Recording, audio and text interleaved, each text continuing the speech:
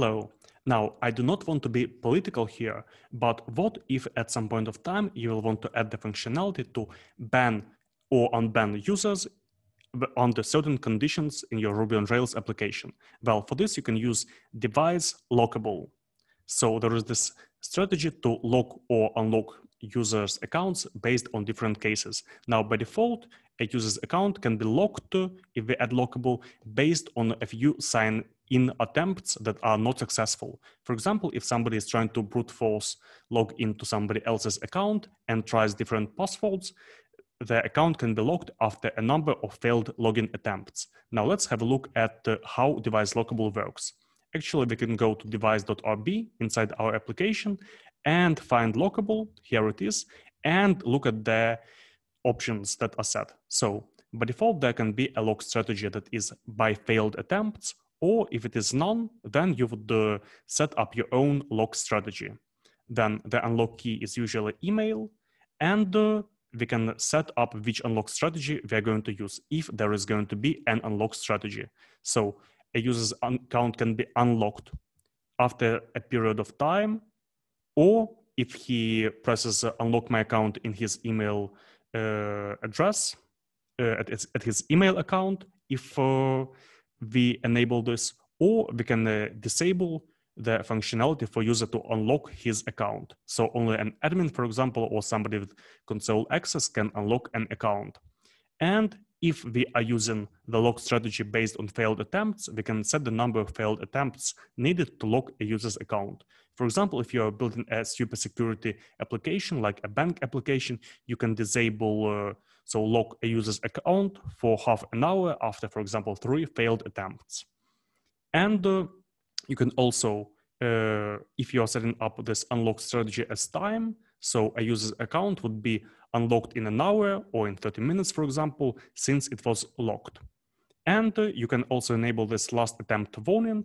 Again, if you're using this lock strategy that is based on failed attempts, to let the user know that they have just one attempt left to type in the right password, or their account will be locked either for a period of time or until somebody unlocks him, or until he reconfirms via his email address. So now if we just use lock strategy as failed attempts, let's see how it works. Let's say failed attempts, and there will be 3 attempts.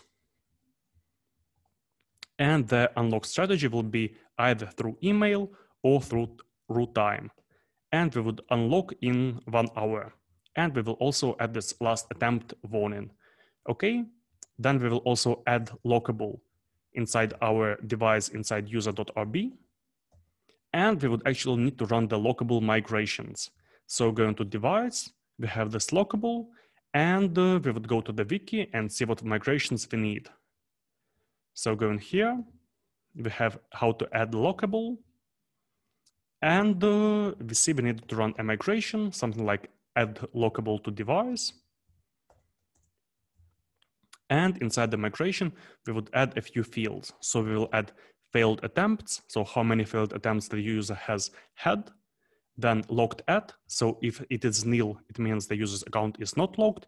If there is a date time, it just says when the user's account was locked. And unlock token is needed for users to unlock their account via an email. So I will add these to the migration, like this, and we'll run Rails DB migrate. And now I will start the server and try to log in. So I'll take this email address, log out, and try to log in a few times with a wrong email address. So the first time it failed. Now again, the second time it failed, and you see we have 1 more attempt before our account is locked. Let's again fail the login and see what happens. So you see your account is locked. So even if we input the right email address, it will say your account is locked, so you cannot log in. And how can the account be unlocked? Well, you see, now we have this didn't receive unlock instructions. So when our account gets locked, actually an email gets automatically sent. Your account has been locked due an excessive number of unsuccessful sign-in attempts, and you can go to this link to unlock your account. So I can copy the link and add it here and unlock my account. Okay? And you see it says the account has been unlocked and we can continue. So I will now log in and you see it works. I have successfully logged in. So this is the easiest way to add device lockable. Now let's save our changes and then we will add a manual strategy for us to have a button to lock or unlock a user's account. So to ban or unban a user. So we'll say git add all, git commit main device lockable based on if password run 3 times. Okay, and now let's actually create a manual login strategy. So we will comment this all out. We are not going to unlock in case of different attempts. Then the unlock strategy will be none. So there will be no option for the user to unlock his account manually. And the lock strategy is going to be none. So we are going to write our own lock strategy. And how are we going to do it? Basically, if we go to device and open lockable, we can see there are a few different ways to check if the access is locked, and we can say lock access or unlock access. So we're going to use these. First of all, let's see in our user's view if a user's access is locked at the moment. We'll start the server and go to our user's index and see if a user's account is locked. So let's see, it is access locked.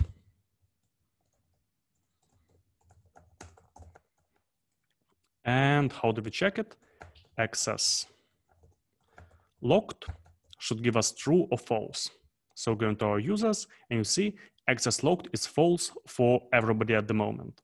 Okay, and we can actually create a button to lock or unlock access. How will we do it? Well, we will need to add this button in our users link. So it would be something like equals link to ban, and we'll need to have a path. It would be something like ban user path at user, and the method would be post or patch, I guess. Method patch. Okay, let's see if it works. No, we need to actually add a root for this. So we will go to our routes.rb. And now we have resources users only index, and we would say do, and we would add the patch ban. Let's see if it works. Okay, it says undefined method ban user path. We would actually say member do. So if we do this with member do, if we actually get a user by ID, otherwise we get a collection. And you see the button exists. Now, if I press the button, they're redirected to the action ban in the user's controller, but this action doesn't exist yet. So we're going to add this action in user's controller. We will add this method ban. And here we would say something. So we would say, we would need to actually find the user by the ID. So we will say user equals user.find by params ID. And we will say if user has access locked, then we will unlock his access. We will say if user access locked, we will unban him. So how do we do it? We will say unlock access. We'll say at user.unlock. Otherwise, we will lock the access, so ban the user. Else, user.lock access. Okay, And we are going to redirect to the previous page. So redirect to user's path. And we will add a notice that the user access locked has changed. So something like user access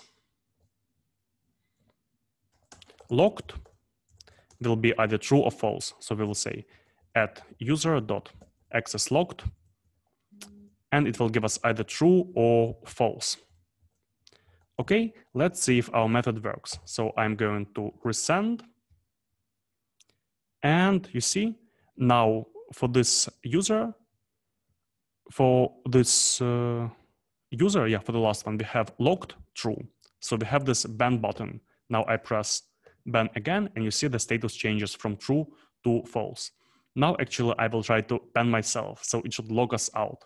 You see, I'm using this account. I will press ban. And you see, we were logged out because now our account is locked. So we cannot use the application anymore. Works really well. Now I will log in as this other user. And you see, we have a few users that are logged. And everywhere we have this button ban. So let's say we will conditionally have either the button ban or unban. And how can we do it? Well, let's create a helper. And we will conditionally show ban or unban. So we would go to our helpers and create a new helper. Let's say users helper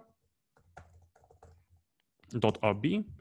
And we would say module users helper that inherits. No, we don't actually need to write inheritance here.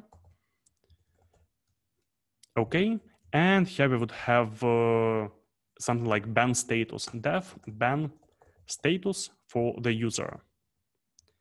And we would say if user.access locked. So if the access is locked, then we will have the unban button. Otherwise, we will have the ban button. Something like this. And let's show this ban status in our link. So we will say ban status for the user. Now we refresh. Okay, I need another end somewhere here. So, oh yeah, it should be else. Okay. And you see, conditionally, I have the word either unban or ban. So, works well. And that's basically it. This is how you can write a custom lock strategy for your application, and you can conditionally lock or unlock different users' accounts. So, thanks for being with me, and have fun coding.